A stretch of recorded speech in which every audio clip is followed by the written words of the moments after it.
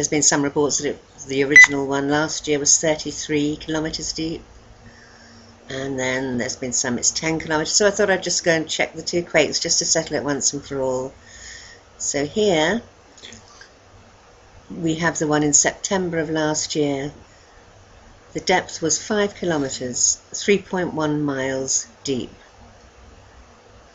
Verified by a seismologist, and that was the one that struck in September 3rd last year, 2010. So that's that one.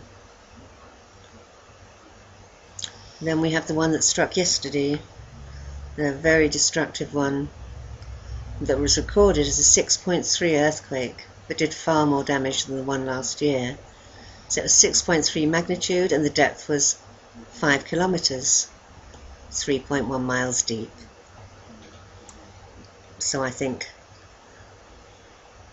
both reviewed by seismologists, both USGS. I'm going by USGS. I've checked the others and they do slightly vary, but I'll go by this one just for the sake of argument. So they're both at the same depth. There you are.